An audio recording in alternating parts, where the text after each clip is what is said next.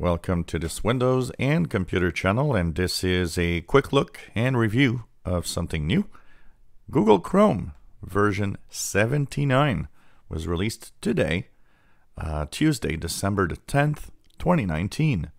And there's a few interesting things in the latest version of Google Chrome that are being pushed. Some of you still won't see some of the options, and I'm missing one, but that apparently is rolling out to everybody. And of course, you have some of the other options that you can actually turn on that are kind of interesting.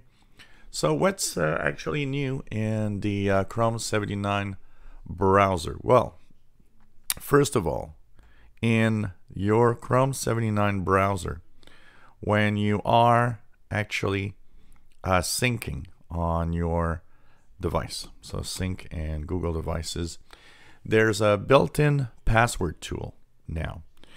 The built-in password tool is there to manage what's happening with your passwords and with your settings. So when you are actually in this password, one of the settings that you will see, I don't have it.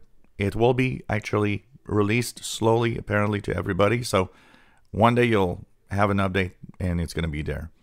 What you'll see is check password safety. There's going to be that's just going to be above the between the offer to save passwords and auto sign in between here, you will see an option called check password safety. And what that will do is actually warn you when a password has a problem. So if your username and password is exposed by by a company's data breach, a third-party company of some kind, when you sign into a website and so on, they will now check it out and let you know that there's a problem. Maybe you should be changing that password and so on. There's real-time blacklisting of bad sites. In the past, and for a long time, one of the things that would happen is that every 30 minutes roughly, there was a updated list. Chrome was, downloading a list of known bad sites. And of course, when you would go there, it would warn you that that site is bad. But starting with this release, Chrome 79, apparently you will get a new option in the Sync and Google Services section that will allow users to enable the scanning of bad sites in real time. So apparently this is an option that will be available starting today.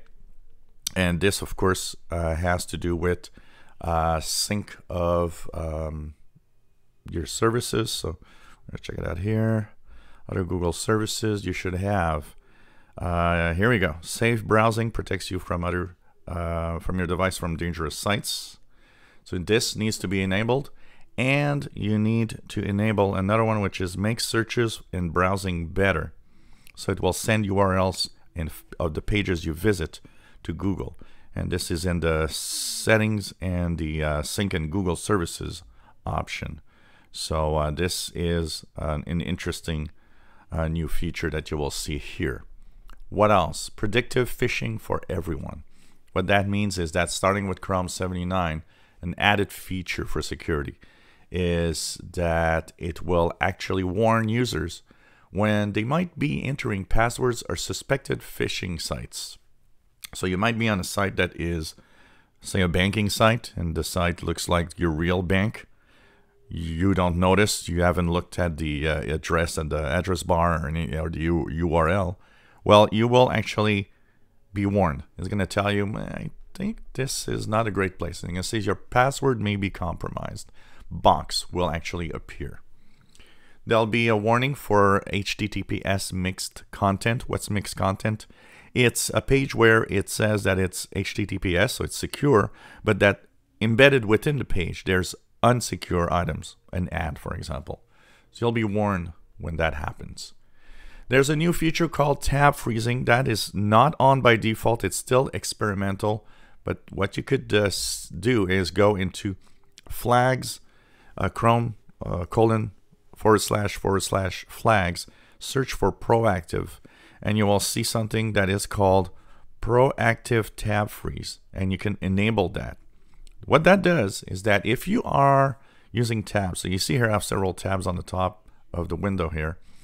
Well, if one of those tabs or some of those tabs haven't been used for more than 5 minutes, it will unload the tabs from RAM and remove them from the CPU usage, kind of giving more power to the other tabs and whatever other things you might be doing with your computer.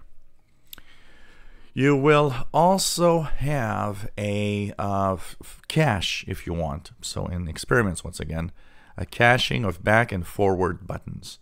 What that means is that everything you go through forward or backward will be cached, so that if you need to go back, instead of reloading the page from the web, it will actually get the page from the cache within your computer. So these are some of the new features of the Google Chrome browser, and there will be also a little cosmetic change for users, profile drop-down section that has a visual and a different visual look, basically. Usually you kind of updated that look if you want. So these are all the little things that you can actually check out in the Google Chrome web browser. And remember, Google Chrome is updated to version 79. If you don't know if you have it, or if you want to see if you have it, upper three vertical dots in the upper right corner, go into Help, go into About Google Chrome. This will check for the version. If you haven't been there, it's going to update it automatically. If you enjoy our videos, please subscribe, give us thumbs up. Thanks for watching.